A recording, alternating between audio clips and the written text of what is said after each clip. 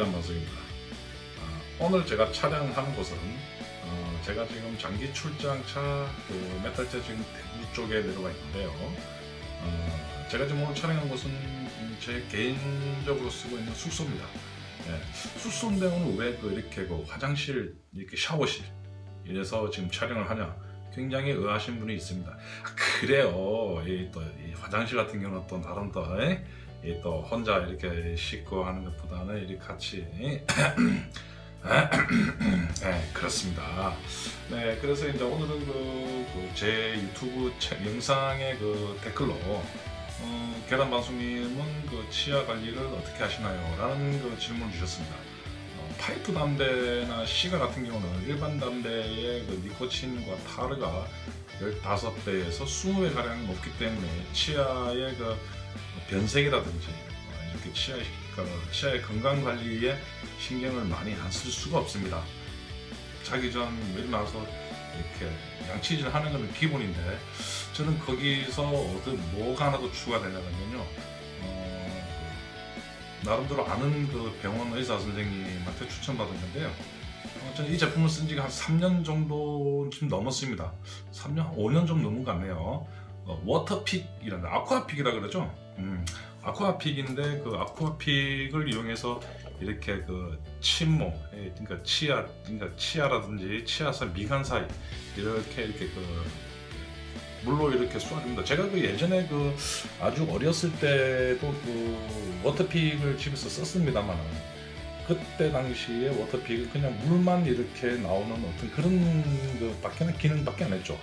근데 요즘에 나와 있는 아쿠아픽 제품들은 물이 어느 정도, 물이 한 0.2초 정도 쏘고, 그 다음에 공기가 또 나오고 물 나오고 이런 식으로 순환식으로 이렇게 압력을 가하기 때문에 이렇게 치아나 잇몸에 마사지 효과도 되고, 또 치석도 이렇게 미리미리 미연에 방지할 수 있는 그런 효과가 있더라고요.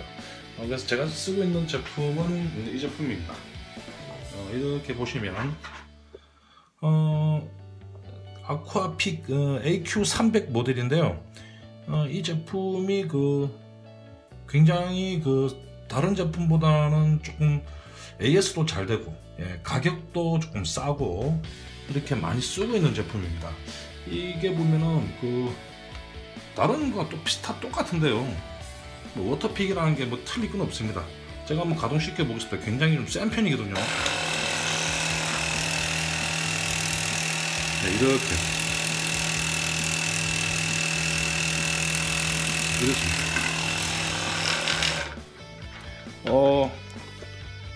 수압도 수압의 펌프의 힘이 좀 세다 보니까 잇몸에 대했을 때 청량감이라든지 여러 가지가 있는데, 보시면은 이렇게 레벨 수위 레벨 모터 압력을 조절하는 게 있어요. 이게 스로틀 방식이라서 이렇게 걸리는 게 아니라 그냥 한 번에 쭉쭉 미끄러져 나가는 거거든요. 이렇게 되어 있습니다. 이렇게 해서 꽤 사용하기가 편리합니다, 이 제품이. 그래서 저는 이 제품을 지금 몇 년째 사용하고 있는데 아주 그냥 쓸 때마다 이렇게 만족을 하고 있습니다. 일반 제품의 치실을 쓰는 것보다 효과도 훨씬 좋고요. 아무래도 또 잇몸을 또 자극하기 때문에 딱 파이프 담배와 시가를 피면서 뜨거운 열기에 노출되었던 부분들을 자극시켜서 꽤나 요긴하게 쓰고 있습니다. 그리고 이 제품은 코 세척제인데요. 이거 아시는 분은 아실 겁니다. 이거 어떻게 쓰냐면 이렇게 코 세정제 이렇게 코를 이렇게 넣어서 이렇게 쭉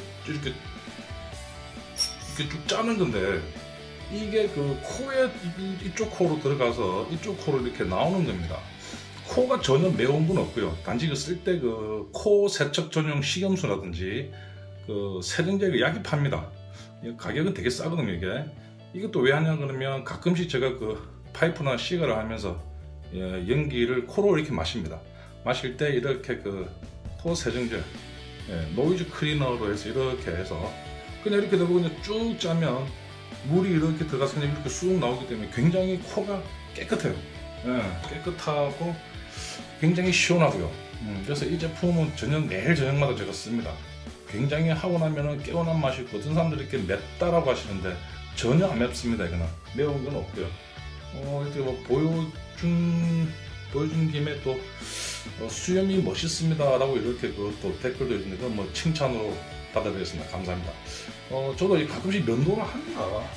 근데 제가 지금 쓰고 있는 이 면도기는 제가 여러 면도기를 써봤지만 이 면도기의 끝판왕, 예, 저는 브라운 면도기, 필립스 면도기 다 써봤습니다. 다 써봤는데 브라운 면도기 같은 경우는 그 블레이드 형식이죠. 일자날이 양옆으로 왔다 갔다 해서 깎아내는 거고, 필립스 같은 경우는 이렇게 동그란 그 날이 돌아가면서 깎는 건데, 두 개를 다 제가 굉장히 많이 써봤습니다. 써봤는데 장단점을 확실하게 알 수 있는 게, 필립스 같은 경우는 수염이 강한 사람, 두꺼운 사람한테는 필립스 제품이 괜찮아요. 근데 조금 깨끗하게 깎여지지는 않아요. 근데 브라운 제품들 같은 경우는 깨끗하게 깎아지는 대신에 털이 강한 이렇게 모가 조금 강한 사람들한테는 다소나마 좀 약합니다. 날이 빨리 상하기도 하고요. 그래서 제가 구입한 것 중에 하나는 이 파나소닉에서 나오는 ES-LV61 모델 전기 면도기의 끝판왕, 전기 면도기의 끝판왕을 제가 이렇게 쓰고 있는데, 이건 머리가 이렇게 아래 위로 이렇게 움직이기도 하고요. 또 옆으로도 이렇게 움직입니다. 옆으로도 움직이고 아래 위로도 움직이고, 그래서 입체적으로 다 쓸 수 있는 거기 때문에, 그리고 완전 방수고요. 물을 다 집어넣어도 되고요. 제가 이 제품을 왜 쓰냐 그러면은, 다른 이 전기 면도기는 이 모터의 그 회전수, 날이 초당 얼만큼 움직이냐에 대해서 잘 깎이고 안 깎이고를 논하는데, 이 제품이 초당 14,000회 정도 굉장히 그 횟수가 굉장히 강해요. 그래서 깎이는 데는 전혀 무리 없이 아주 깨끗하게 잘 깎이고 있더라고요, 이게. 그래서 이 제품을 쓰고 있습니다. 이게 제가 이게 좀 쓴 지가 지금 한 3년 넘는데, 이것도요. 3년 넘는데, 이 제품이 처음 나왔을 때는 40만원 중후반대였죠. 근데 저는 미국 직구로 샀기 때문에 10만원대 중반으로 샀습니다. 근데 지금도 아마 아마존에서는 아마 140불, 130불에 팔고 있을 거예요. 한국에서는 좀 아마 이게 30만원 돈에 파는 걸로 알고 있고요. 뭐 하여튼 이렇게 잘 쓰고 있습니다.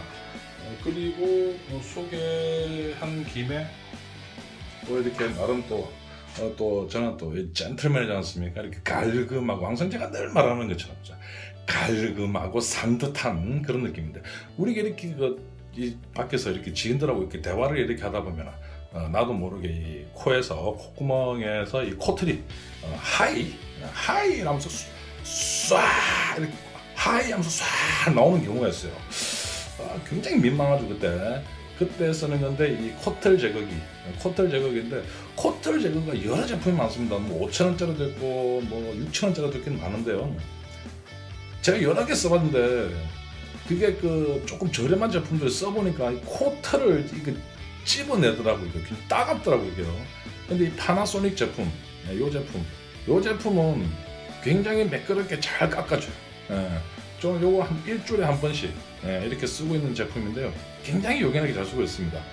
이렇게 여러분들도 이렇게 사회생활 하면서 이렇게 가끔씩 이렇게 뭐 젊은 아가씨와 데이트를 하면서 사부작 갈금하게 이렇게 데이트를 하고 있는 과정에서 이야기를 하시다가 갑자기 뭐 코에서 그냥 하이 쫙 나와버리면 상당히 우리가 사자성어로 입장곤란하다, 그런 상황이 될 수가 있습니다.